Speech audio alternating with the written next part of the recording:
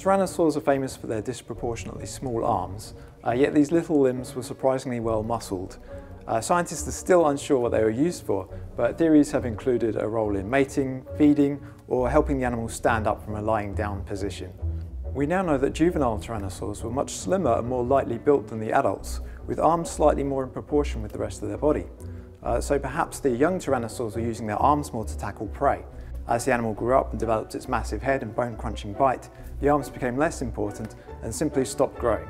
So essentially it's walking around with leftover teenager arms on an adult body.